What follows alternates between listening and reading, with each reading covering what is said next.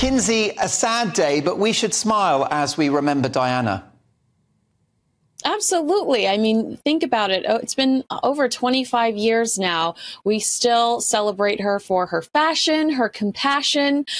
She's still such an important figure. I don't know that she knew at the time of her death that we would still be celebrating her life as fiercely as we do today. No, indeed. So what was special about Diana? Because I know that you've been captivated by her since you were a little girl.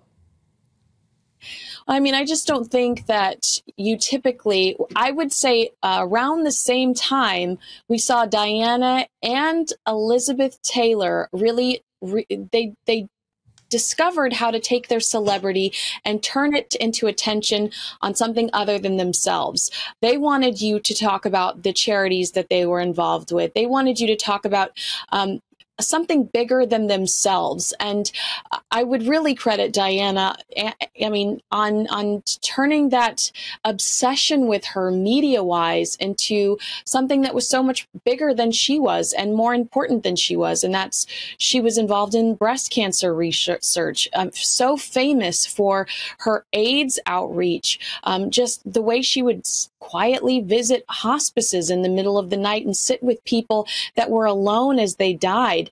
You know, you just don't see people like that in the world. And I think that, you know, you just had that conversation about Meghan Markle. It's hard today to find celebrities or even royals that care more about people in need, others outside of themselves. And when you do see that, you are amazed by it. You cling to it. You want to be more like that person. And Kinsey, these pictures remind us how stunningly beautiful she was, as well as empathetic. A complete one-off, star quality, the X Factor. And she would have been 62. So if she was with us today, she would be gorgeous, she would be radiant, and she would have so much to give. Yes, I mean, I do think one of the reasons why she has become such, you know, a martyr figure for us is, aside from the fact that she really, truly did a lot of great work while she was here on Earth, she died in this angelic body and with this young face. I mean, she's forever young to us, similar to, you know, James Dean. But I do think, I've been talking about this a lot lately, I do think that she would be back in the UK. I do think she would have spent some time in America, because she was talking about that towards the end of her life. But the second Prince George was born, I feel like she would have been back there. She was would have been a very hands-on grandmother, and I think she would have been wanted to be around those babies. So I don't think America would have had her forever.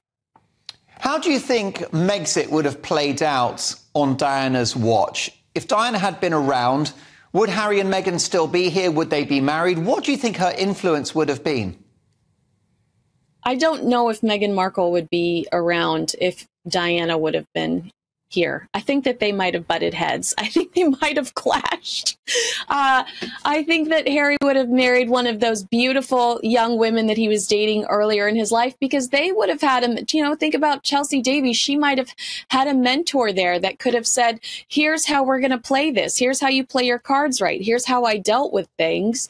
But, you know, the Catherine, the Princess of Wales, she had to navigate this stuff really on her own.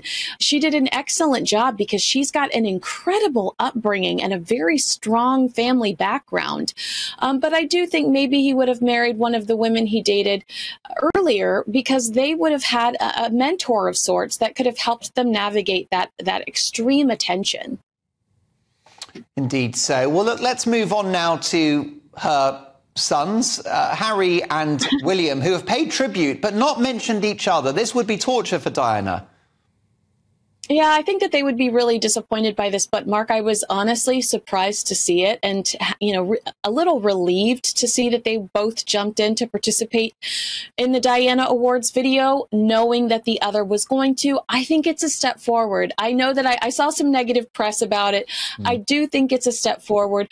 Both men featured in the Diana Awards video. This is a cause that's extremely important to both of these young men. And right, they did not acknowledge each other. They didn't film it together, but they are seemingly still working with each other, which I think is a good look. Indeed. Can we talk now about the Supreme Court in the United States, which has ended affirmative action, which is essentially a push for diversity, giving you an advantage based on your skin color? What's the story? Yeah, this is in schools. This is how colleges look through their applications and determine who they're going to accept into their schools. There are states that have done away with this before. California is one of those states. There is a pushback on this, Mark. There are protests currently happening, and a lot of people that are very unhappy that, people of color wouldn't be rushed to the front of the line when it came to entrance, school entries. However, CBS, which is one of our largest media outlets, media corporations here in the United States, did a poll, and while their coverage has been very left-leaning and this is going back 1,000 years or 50 years, I'm being dramatic, but while their coverage has been very left-leaning and very disappointed in the decision, they did a poll that said 70% of Americans did not think it was necessary to judge a person based on their skin color when it came to college acceptance. So I think this is really perhaps America talking, saying, choose us because we're the best. Choose us because we make more sense to you, not because of what we look like.